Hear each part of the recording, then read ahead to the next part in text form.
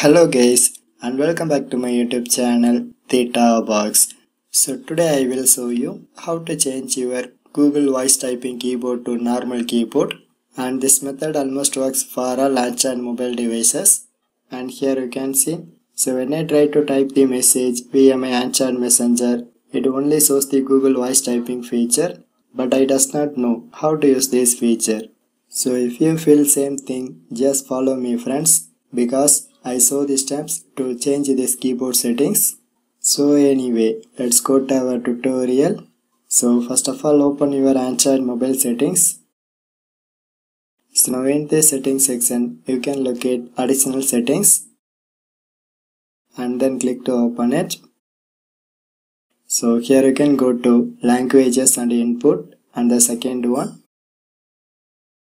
So now in this section, in bottom of current keyboard option, you can note one thing. So it shows my current keyboard is Google voice typing. So just press this option and then select choose keyboards.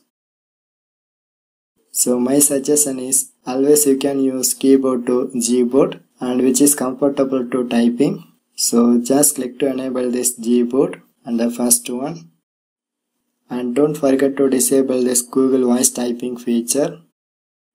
So otherwise, if you like to use Xiaomi's default keyboard, just click to enable this Kika keyboard. So finally I tried to open my same Android Messenger application, because I tried to check it if my keyboard is changed or not. So and then you can see, now my Gboard is successfully activated and the Google voice typing feature is also disabled.